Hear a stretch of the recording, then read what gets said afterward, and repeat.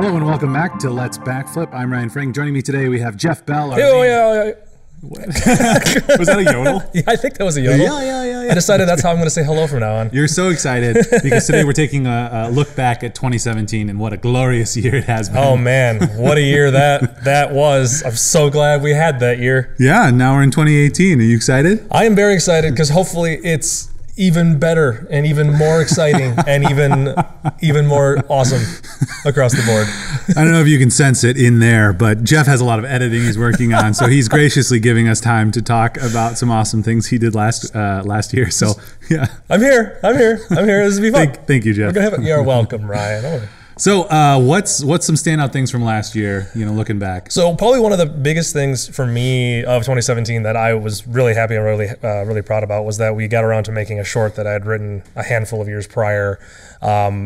The short itself was this silly little idea that there's a noise going on upstairs in someone's house or in this person's home, and him and his roommate are too scared to go up and find out what is making the noise upstairs, and that's the entire bit. And it all came off of the concept of just of the funny interaction of like I'm not going up there. You want to go up there and try to tag? We don't even know what it is. Are you causing the noise? Right. And then all the distractions that happen. So it was kind of an exciting experience because we got to. We took over one of our friends' house for the weekend. They were gone, so we just took over. We filmed it in 2 days, and the crew that was a part of it kind of used it as an experiment or as an excuse to try out some new stuff. Yeah, right. So like John Klein was our camera op. He brought some really awesome like legit anamorphic widescreen lenses, which.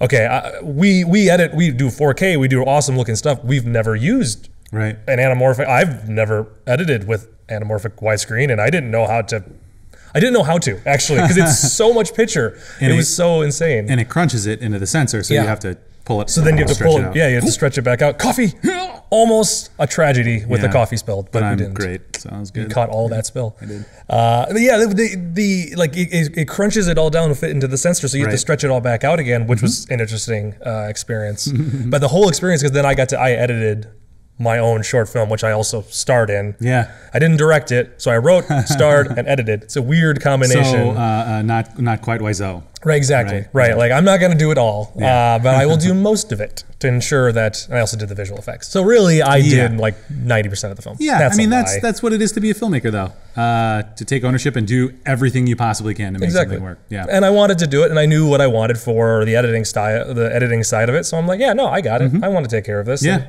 No worries. No, it's great. You should check it out. It's what is it? Upstairs. Upstairs. And the wonderful Maximilian Olmstead plays your counter in that, and he's hilarious. I think the one thing that I loved about the script and the short is you'll have to remind me of the trilogy, but it's like Shaun of the Dead and like that aspect of it, of silliness happening, but you're totally straight. You're totally playing it straight, and it's ridiculous, and there is something crazy, and we don't see a monster, which is great. Right. Yep. And that's the big thing that I wanted. I'm like, I didn't know. I mean, I still to this day don't quite know what it is, but like I don't know what the monster is. But that's not the important part. The important part is that there's just something in the house. And yeah, we do. We like it's a very classic like comedy duo type film, type short film, and Max is more of the funny. He's more of the comedic sidekick. I'm more of the straight man, but that doesn't say that we don't have those roles don't flip at spots. Right. Like I do get a little goofy in 1 or 2 spots. Max does get a little serious in 1 or 2 spots. And then and then the other nice thing for anybody who wants to watch it, if you do watch it, is that we purposefully did it, or I cut it in a way, and we performed it in a way where whenever Max is not on screen, it is flat out a serious movie. It is flat out a serious thriller. It's intended to be, it was shot like that. The tone is like that. Right. There's maybe like a gag in it, but otherwise just when Max is on camera, it's a little lighthearted, it's a little sillier. There's still some tense moments, but we do kind of play with the genre a little bit and kind of bounce between that thriller, horror. Well, and I think that's what makes it work really, really well, is the fact that it is it's played straight as a thriller with a goofy character and some goofy situation that kind of happens. But, at the end of the day, it's still a little scary. Yeah. But it's very enjoyable. It makes me think of like Cabin in the Woods. Yes. More recently from Joss Whedon, or produced by Joss Whedon, which is great because it plays with kind of the horror genre while turning it on its head and making it into something else and making it about people, which is really, really great, which I think Upstairs does as well. All right, so we got Upstairs. What else do we got? So one of the other big things that I do want to talk. There was a lot of projects that we did over the course of 2017 that was just a blast. A lot of the work that we did for a bunch of our clients was awesome. It was definitely a lot of new stuff. We and I'm trying to think off the top of my head some of the stuff that we came across. We did a fully animated project for a client for them. That was I didn't draw it, but it was fully animated. It was like 7.5 minutes long with character animation. Yeah, character animator, which I learned for that project. That was fun. But we did just, a lot of like information. We did a lot more funny videos, a lot more lighthearted, humorous projects for various different clients over the course of the year. And it was kind of nice. And then little things like you guys were graciously allowed me to write the one short for Meter Things, which was from MG&E, which was just a lot of fun. That was kind of that 80s-esque suspense horror-esque type movie. It was like Stranger Things. It was like Stranger Things, basically, yeah. and that was a lot of fun. I'm sorry. Excuse me. This is your first podcast. That's my first podcast that I've done in 6 years. Yeah, How many podcasts have you done? To my name, I've done 6 different shows, and I have over like 200 episodes, 300 episodes total. So I don't do any podcasting. Period. Not even include that. Doesn't even count these. Didn't even take into account these. Yeah, I have at least like 300. Yeah. And I swear my phone only goes off like once every 15 episodes. It's hilarious. Check it. I should have. That was TC anyway. So, sorry, TC. Nice. I'm just calling you out right now. But that was a lot of fun. That was a good chance to, because I don't do a lot of writing for us, just because I'm usually tied up with editing, which in its own right is editing to it, or writing to a degree. You do get to do a lot of writing there, but it's not writing a script necessarily. And this one was a lot of fun because it was the concept from the client, and then John and I spent like 15 minutes and basically hashed out what the script was. And I took that, and by the end of the day, it's like here's my 11-page script, and the client liked that script and just went, yep, we're gonna film that. And that was kind of where we went from it. 8 pages, or we had to condense it a little bit down and add in like 2 little things, but a lot of that timing just came out in editing. Yeah, so those are good. We had Meter Things, which is more of a narrative. Then we had Electric City, which was also a narrative. It was kind of like sci-fi ambiance, or ambient. Like, it was kind of unique. Which was a lot of Foley work or a lot of sound design work for that one that it is something that I've always kind of like dabbled in a little bit. But this year, 2017 was the year of just sound effect, like Foley work and sound design work for so many shorts, because it started early in the year where we had a client ask if we could put more natural sounds in the videos, and then that kind of led to I just kind of started putting a little bit more like little bits and pieces and stuff, and then we hit Electric City. That was just like, with all the pretty visuals, just all the sound design you can do, him walking, like opening the door, turning the light switch on, walking across the floor, shutting a cap, like all of that Foley work. And it was, I had done it, and it helps definitely with Upstairs, because I had to do it with Upstairs as well. Right. So it was just kind of this year of, hey, let's just do all sound design stuff too. Well, and those two, and Meter Things, but especially Electric City and Upstairs, really benefit from those moments of silence with sound effects, or silence with, environment effects, which you're like, no, there's no sound, there's nothing there if you were to watch it and think about it. But in reality, there's a lot. You're like, oh, all these natural sounds, you just assume, and you think there's no music, there's no voice, but there's lots of other sounds that make this sound bed, that make it feel real, which I think Upstairs had really great, Electric City was really great, and Meter Things. Yeah. Well, and I guess that brings us to the other commercial too, which will never air potentially, just because of a marketing change from the company, and that's Elf. That's Worst Elf Ever, which was fantastic. That had a lot of Foley as well. Just to really accentuate the elfness and the shopping. Lots of that was fun. That was a good like hour and a half of trying to find the correct tinkling bell sound, because in the short, well, you were wearing the outfit back in Halloween time, but like there's a hat and there's a tiny little bell on it, and you guys removed the bell or like the little ball inside the bell for recording, so that way it doesn't just get picked up all the time in the microphone. So it's like I had to add the bell back in. And you would think it'd be easier to find a clinkling little bell sound. Yeah, a little jingle bell. Yeah. Not so much. Everything is like giant sleigh bells or literal like city hall church bells. Where it's like everything I kept finding. And I finally found somebody who had recorded, and because of course I could have found my own, I could have recorded it myself, but then I didn't know, because again, this is the masterful editing, or the mastery of editing and sound design.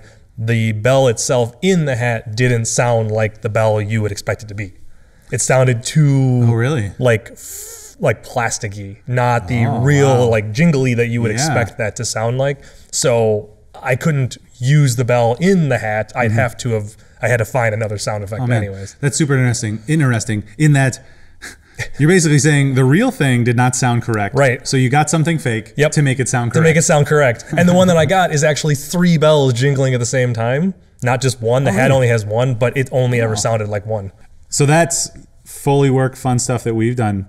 Anything else that sticks out that was significant about 2017? I mean, the only other thing that I can personally think of for me that stuck out was and I've been kind of doing it for the last couple of years for like us, but this year, 2017, I started doing a little bit more 3D work again, just for my own benefit. And like we've been doing like box mock-ups. Hard to say. Box mock-up. Box mock-up. Box mock-up, box mock-up, box mock-up. Hey. Well, show off. You just gotta get the rhythm. This is just a rhythm. You didn't say it 3 times. I did not say it 3 times. I said it once and then I stopped. Mixix Spitalik. Mr. Meeseeks? Mr. Meeseeks. I'm Mr. Meeseeks. That was pretty good. Mr. Meeseeks. Mr. Meeseeks is sad. I want more episodes of that season. I do too. That's so brilliant. Please let us die. So the 3D work that I started doing again on my own, I loved doing it back in college, and I kind of did it for a little while freelancing outside of college for some web series. And then when I started here, I brought a little bit of it into certain stuff, like that was all 2017. But I started doing the box art or the box modeling prior to 2017. But then this year, it became full blown. Like I'm building a 3D model of our entire office and studio, which is about 56% done. That number, I don't know. We keep building things and keep changing it, so I can't keep up. You have like the floor plan, right? Yeah, the floor plan, the walls and things. It's just you're adding an insanely awesome amount of detail. I spent an hour and 45 minutes modeling one of my speakers on my desk. Not at work, mind you. Would have been okay. Yeah. I do have a picture too of the front entryway.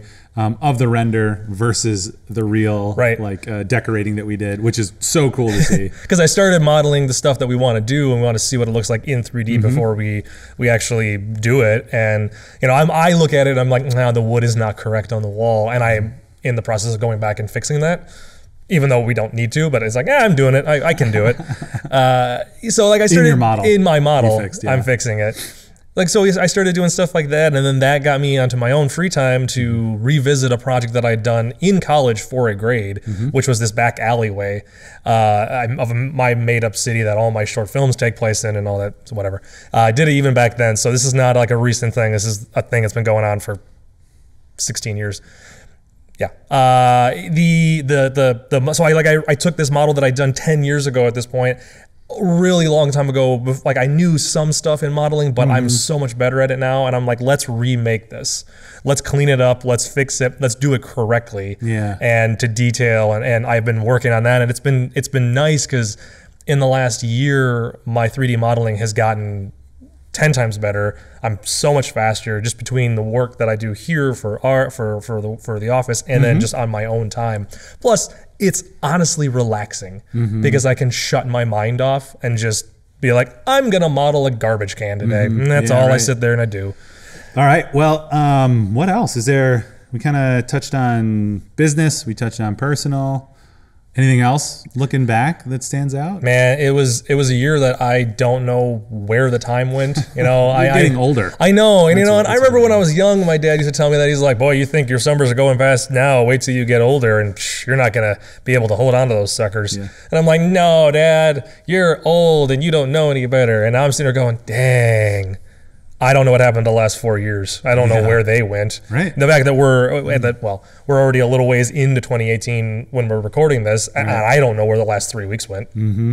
I know I was working and I was sleeping. 2018, it feels weird to not be 2017, but it doesn't feel as weird as it normally does to be a new year. Are you experiencing that, or is that just me and I'm weird? No, I can see it. It's every year that's like, oh, it's a whole brand new year, and okay, that year's done and gone. I don't know if 2017 was just, for me, 2017 went so fast that it's still, and now 2018 is still going just as fast that it hasn't sunk in that it's 2018 in my head yet. Yeah. I'm wondering, like, in the middle of May, I'm just going to freak out and be like, it's 2018! Your mid-quarter crisis. Yeah. Yeah. No, it's weird because just stumble off like usually, we'll find you just in the parking lot still walking around. Jeff, it's now 2019. You've been walking around for 9 months. For 9 months. It's been a long time. Usually it's this experience where when the new year starts and you start writing 18 or 19 or whatever, it's weird to me. But maybe I don't know if I'm getting older, if I just care less, or maybe I achieved more last year than I've ever achieved and I didn't feel behind. That's probably not it at all. But it's a weird experience because we're in 2018, but it doesn't quite feel like the future. Maybe it'll be 2019 or 2020, and that's when blow my mind. That's when it'll be like, whoa, new decade. The new decade's gonna throw me off. Yeah. So looking forward into the rest of 2018. What are you looking forward to? What are you excited about? I'm hoping to do more of the stuff that I did in 2017. I'm just looking, I don't know, I'm looking forward to more of this, not more of the same. I don't want to be like, I've hit a plateau. Hey, no.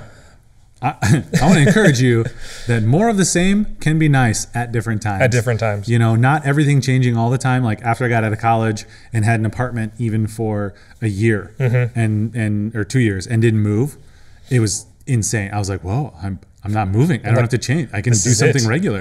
And then now with kids getting older, having like regular evening schedules, I'm like, oh wow, we get the dishes done and then we can sit and read or sit and watch a movie or do something seemingly boring. But I know it's going to happen. Last night, but yeah. So cherish that. Yeah, the ability to go home and just be like, I'm going to watch a 6.5 hour documentary about Friday the 13th. Well, that's probably the challenge too, is then you have many options. Yeah. Almost too many. With many options, you're like, oh my gosh, why this or why that or why that? I'm not going to decide. I'm just going to do this. And then I'm not going to feel good afterwards because I didn't choose how I was using my leisure time. Right. So tis life. More of the same. More of the same, 2018. That's my resolution. Yeah. Or I was going to say like my midterm presidential resolution. Yes. More of the same, 2018. And it's just me kind of going, keep America kind of right where it's at. We're just gonna keep on keeping on. Why change a thing? I guess. All right. Well, thanks again so much, Jeff, for coming over here, taking time out of your actually busy day. Sometimes I joke about that with the other people. Yeah, it's like okay, I got this. Let's keep the same thing for 2018. Jeff Bell. So next week we'll have John. This will be episode 15 next week, talking about one thing you can do to grow your business. So I'm interested to see what that is and see if he can do it for my business. That'd be great if he could do it for yours. Yeah. Oh, I suppose he is part of the business, isn't he? So tune in next week.